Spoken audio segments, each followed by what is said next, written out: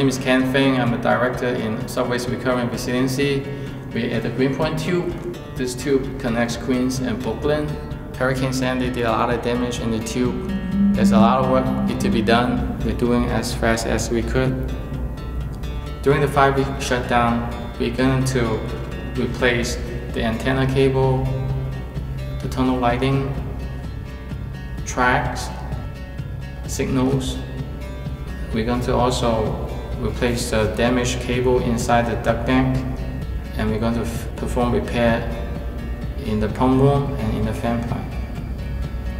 I'm Maintenance Supervisor, Salimo. I'm in the Department ICC. As you see, we're in the Greenpoint Tube, exactly on track E1. We're implementing the new installation of the MC cable with the intentions of better protection than we originally had due to Superstorm Sandy, doing very severe damage to the existing equipment. Where in turn we're going to implement better lighting and electrical outlets, so as well keep up with the maintenance of future use.